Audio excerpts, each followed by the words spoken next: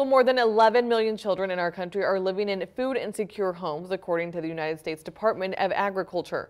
In Nebraska, that number is around 220,000 people going hungry. Hunger can impact a child's ability to learn and function during their school day. And as 3 News Now reporter Kat Lutzen tells us, that's why Omaha School is hoping a free pantry will help get the students the nutrition they need.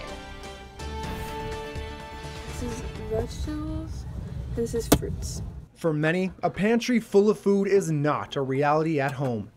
This leaves kids looking for other outlets, like their school, to help fight hunger. We've served everything from a family of 3 to a family of 8 from the pantry. Aaron Stepp, an English teacher at Omaha South, says that's why they started a pantry, to help food insecure students. A lot of our families here at South have parents that work 2 or 3 jobs. We have a lot of students that leave from school, go directly to work until 11 p.m., and they don't have time to go home and get food. They may not have time to run to the store and get a snack. According to a Feeding America study, more than 13% of the population in Douglas County struggles to scrounge up enough money for groceries each week. And it's a snowball effect. Going to school hungry can also impact a student's ability to learn in the classroom. Oh, macaroni and cheese is pretty popular too. It's not that difficult to make and it's pretty good. Senior Sebastian Pedroza helps run the food pantry. He is also hoping to break the stigma of his peers feeling embarrassed for grabbing a can or two to help themselves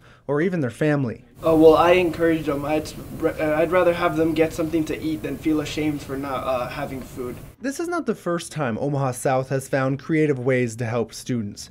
Last semester, they started their clothing closet to help kids in need. South is a pretty close-knit community. Whenever we need something, we can reach out to our friends or family, and they're there for each other. So when this need arose, it was pretty easy for me to step in because these are my fellow students, my classmates, and if they need help, I'll be there.